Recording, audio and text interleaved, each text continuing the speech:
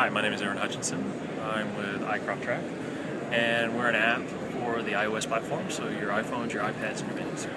And what we do is we made an application such that the forms and processes that you use on your farm can actually be turned into a digital process so that you can keep track of them. They're always in your pocket. You can get to the history information when you need it.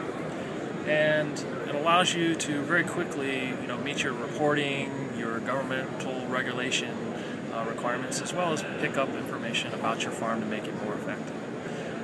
We see the software as kind of being unique in the marketplace in that it's customized to every one of our customers, because the customer itself actually gets to use the software and make changes to it to make it better, make it more like the way he farms, using his words, his pick list, his chemicals, his everything. We see that as a great opportunity for equipment and ag dealers as well, is because a lot of the growers don't know what all this information is.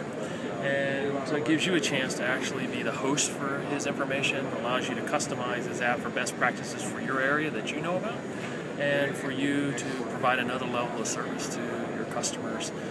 When he's got a lot of data that he's going to have to keep track of, both because he doesn't want to have any penalties and because he'd like to make a little bit more money in his fields on a daily basis. A lot of growers are just getting into, even though precision ag's been around for 20 years or plus, a lot of them are just getting into the advantages of collecting information at a higher rate and such. Some of them don't understand the terminology about it, what projections are, what the formats are. They don't even necessarily know what's inside of them. And so for a dealer, it's an opportunity for him to educate the customer a little bit more about his product, but it's also a chance for him to have a daily interactive or a weekly interactive with him about helping him run his farming operations by fine-tuning the software and the other pieces of equipment that he's selling so that they work more seamlessly for the customer, which ultimately helps him make more money. So we actually do have a couple of hardware vendors and ag retailers that are using it.